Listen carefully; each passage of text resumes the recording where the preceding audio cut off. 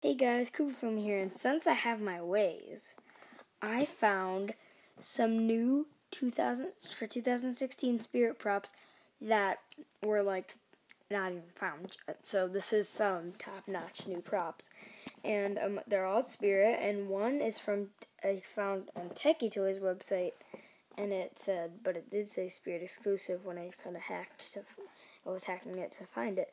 So here are the props. And I did find all the names for these, and this is the Twitching Crazy Russian Haunter, and it said it was priced at $199.99, so aka $200, and he seems like he's gonna be like a remake of Twitching Banshee, and it seems pretty cool, and I definitely, possibly actually, might get this prop. So now we have the Wheelchair Mac. Now, this seems pretty scary. It does have a cleaver in its hand, and oh my god, it seems so scary because it looks like a remake of Wheelchair Granny, and you know how scary she is. She's like, oh my god, the scariest prop. So I'm definitely gonna get this prop. And yes, in fact, Spirit is not making one new jumping spider, they're making two. This is the Jumping Jaden.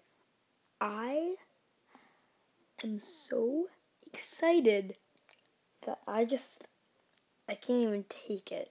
This is just gonna scare everybody when I definitely buy. This is probably gonna be my first purchase this year.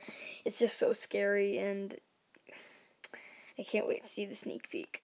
And up next, we have the Will on the Wall. Now this, I don't know what it's gonna do, but it seems like it's a remake of Possessed Wall Hanger or something. I'm not sure, but the detail on this prop is so amazing. Okay, so this is the Broken Chad, and the face seems really blurry, and I'm not sure if that's just what the prop's gonna look like, and I hope not, and I hope it's not like a blurry looking face in real life. And if it's not a blurry face, I will probably buy it.